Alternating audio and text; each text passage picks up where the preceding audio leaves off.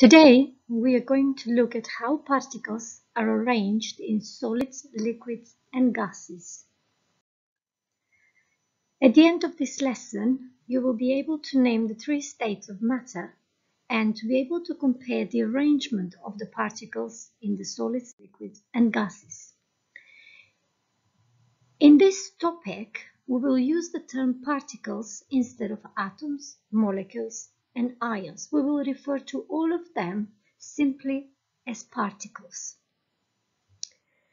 The three states of matter we know are solids, liquids, and gases.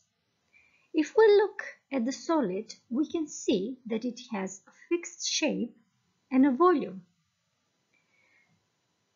If we look at the liquid, we can notice that it takes the shape of the container it is in and has a fixed volume. And the gas, it expands to fill the full container. Solids have a fixed shape and volume and cannot flow because their particles cannot move from place to place. They can only vibrate in their position. Solids cannot be compressed because their particles have fixed position and are packed in a regular pattern, and there is almost no space between them, as you can see in these two pictures. The particles have very low energy, but the forces between them are very strong. Those are called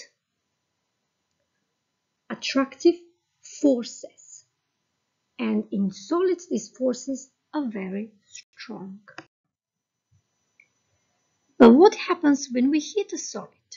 When we heat a solid, we add energy to the particles and they start vibrating so fast that overcomes the forces between them. So they start moving freely close to each other, turning into a liquid.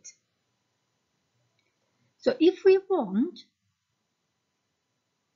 to melt a solid, we need to heat it, and the thermal energy will work against the forces that hold these particles together. When these forces are overcome,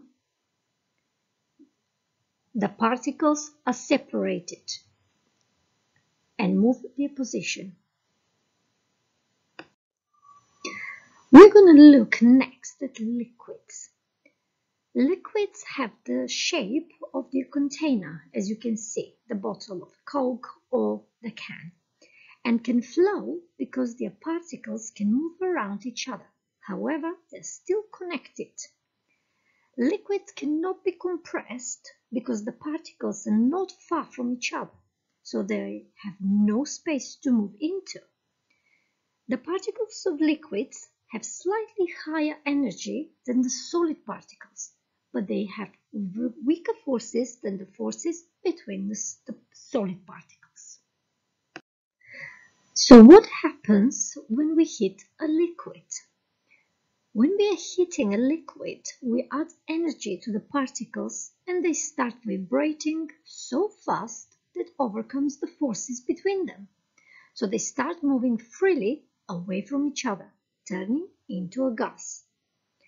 During heating, we add thermal energy to the particles and that turns into kinetic energy. So at one point they start vibrating vigorously and then they escape in form of a gas. Gases. Gases are very different to the solids and liquids because they completely filled up the container as their particles can move in all directions. They can be compressed because the particles are very far apart and there is a lot of space between them. The particles of gases have very high energy, but there are no forces between them, unlike the liquids and the solids. So now I want you to complete the questions 1 to 6 in your booklet, and if you fail, creative, you can make your own models of solids, liquids, and gases at home.